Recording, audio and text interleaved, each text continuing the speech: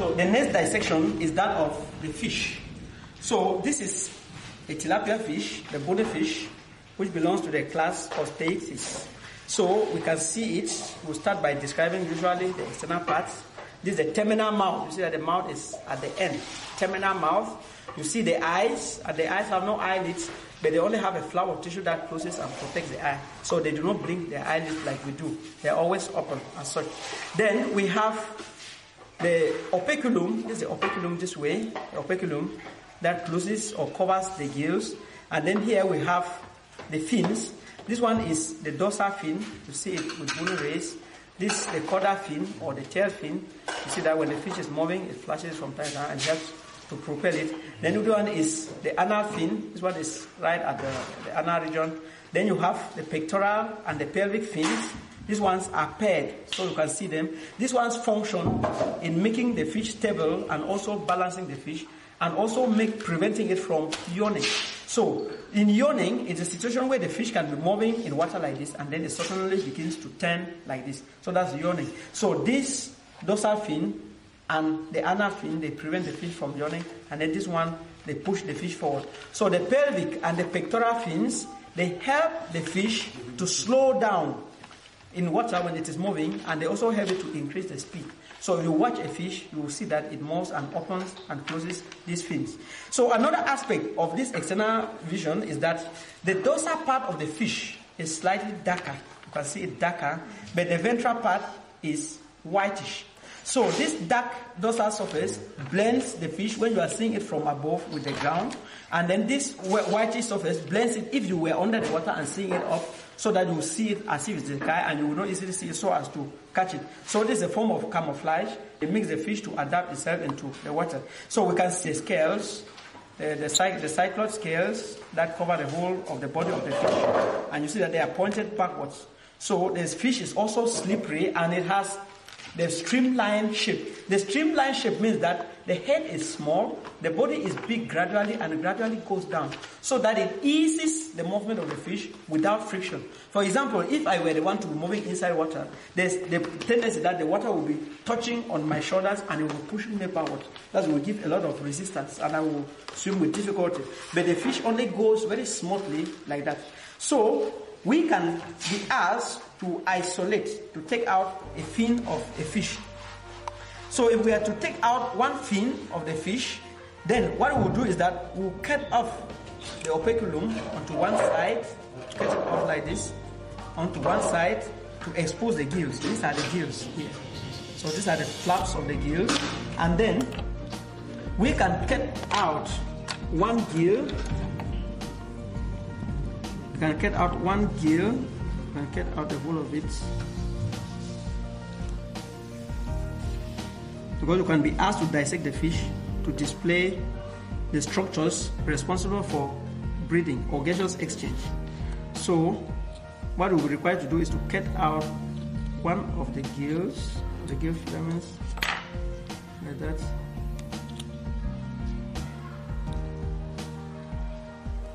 Cut it out. Then I'll put it on a white tile. Let me wash it. Put it on a white tile. So I isolate one.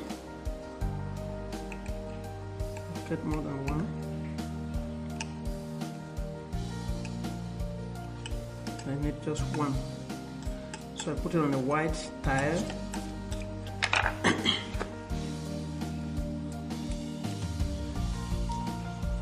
And then I observe it. So when I put it on the white tile now, what I observe is that I see that these are a kind of, this is a gill. This is a gill filament. These are a kind of rays that you see. So you see that here, there are some things up here which are like small teeth. If you touch them with a finger in a big fish, you will feel them. Those are what we call the gill rakers. You see them there like that. And then these ones are the gill filaments. So this one here in the middle, which is like what is holding the gill filaments together, is what is called the gill arc. So the only parts you label on the gill are the gill filaments, which are these ones, and then you have the gill arc, which is this hardened structure that hold the gill filaments together, and then you have the gill rakers, which are inside here. They're harder.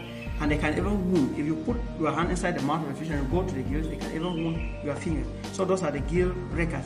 So if you were to draw the gill, this is just simply what you do. You remove it and place it on the board, on the white tile, and what you draw is simply to draw some like that. You try to make this side to look hardened, then you make this one like this, many of them like this, and then you make this one. So these ones are the gill rakers. Then this one is the gill arc, and then these are the gill filaments. So this is just all about drawing of the gill. If you were to display, this is just all that you do. There's no other thing you do there, and that's just all. So we'll go now straight into the dissection proper of the fish, and the very interesting thing is pinning. So pinning of the fish is done not like in mammal, but it is similar to that of a bird, but it is not exactly, since the fish does not have wings. So we pin it starting from the mouth as such, and then we come to the tail region.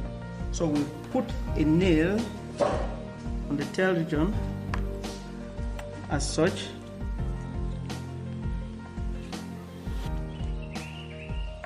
We pin. This is how it has to stand. This is how we pin it.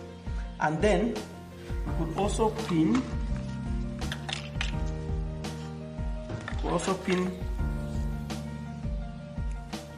So open a little bit, and then we pin the operculi. So I can use longer pins, so they can easily pin it for me. So pin operculi on the left and on the right.